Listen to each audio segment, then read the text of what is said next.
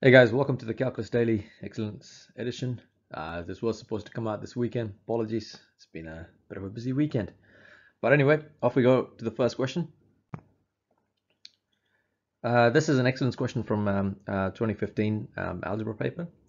So what we have is we've got two functions, if x squared plus bx plus c and x squared plus dx plus e, if they have a common factor of x plus x minus p, then prove that that little function there where b, c, d, e, and p are all real. Now, the first idea to remember in this case is the remainder theorem. So with the remainder theorem, you know that if something is a factor, then you get a remainder of 0. So what I'm going to do is, because x minus p is a factor, I'm going to substitute p in both of the functions, because x minus p equals 0, therefore x is equal to p. So I'm going to take my first function, which is x squared plus bx plus c, and f of p for that should equal to 0 because of remainder theorem, if it's a factor. So in this case, we're going to have 0 is equal to p squared plus b times p plus c. So that was for the first function. Now having a look at the second function, also f of p is going to equal 0. And so I need to find out f of p for x squared plus dx plus e. So f of p equals to 0, and substituting p into the equation itself, I'm going to get p squared plus dp plus e. So once I've actually proven both of those functions equal 0, what I could do is I could say that the first, in this case, the orange equation is equal to the blue equation because they're both equal to 0. So what I have is p squared plus bp plus c, and that equals the orange equation, which is also 0, so p squared plus dp plus e. So from here, rearranging everything, both of my p squareds, they cancel out. So what I have is bp plus c equals dp plus e. Okay, for those of you that are confused where the p squared went, just remember you could have rearranged it anywhere. So, I mean, I could really have p squared, and of course the orange one coming to this side, I'm going to get negative p squared, and that's how the two p squareds disappeared. So what I have is bp plus c equals dp plus e, and from this point I need to rearrange so that p is by itself.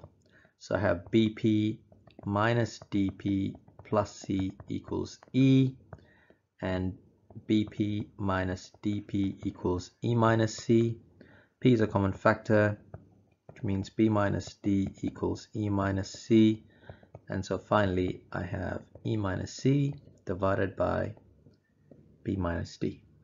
And that's how you prove this particular equation. I'll get an answer for this question. So to get an excellence in this question, I believe obviously you need to get up to here. To get a merit, it looks like successfully equating coefficients or equating the two equations in the achieved columns. So probably somewhere here you're looking at a merit, and of course for an achieved, either doing this or this here. Okay, so that's the algebra question, and I'll be having a look at the integration question next.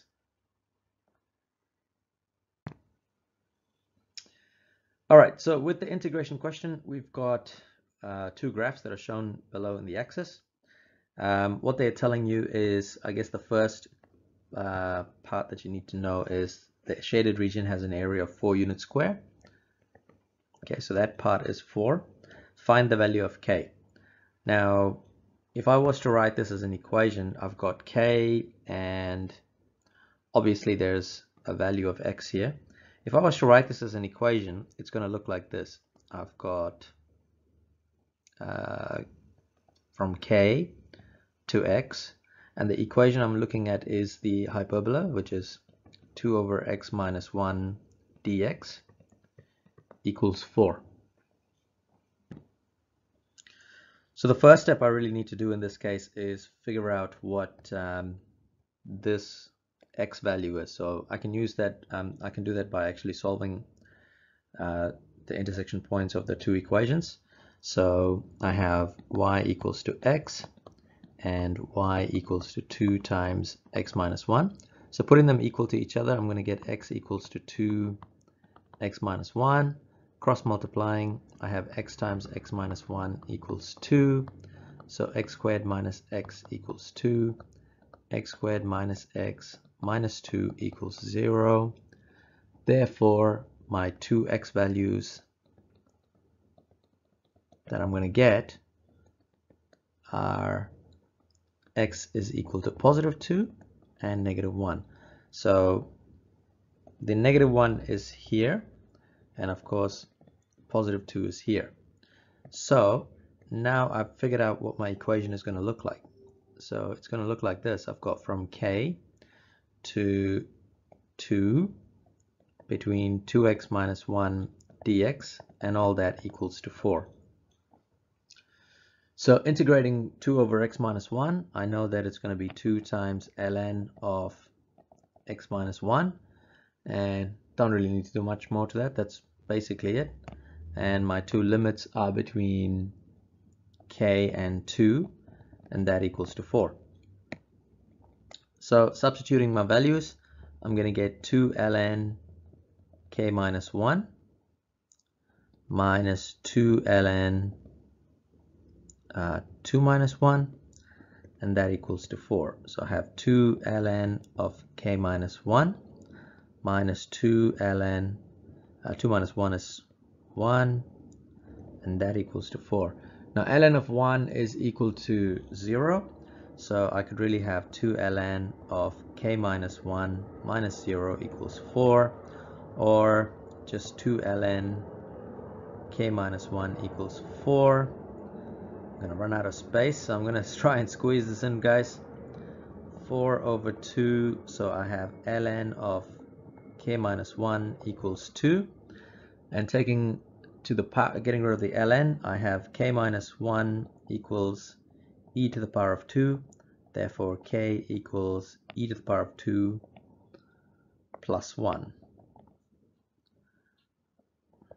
Now you can leave your answer as that, but if you want to simplify it, you're going to get k is equal to 8.39.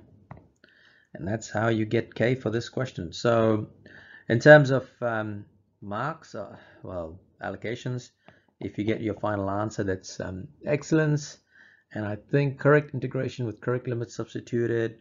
So probably somewhere here, if you get up to here, it's a merit. And for achieved,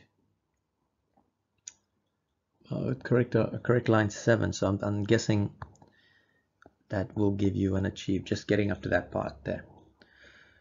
Cool. That's it for this excellence edition, guys. Thank you for watching, and keep up with the daily editions tomorrow.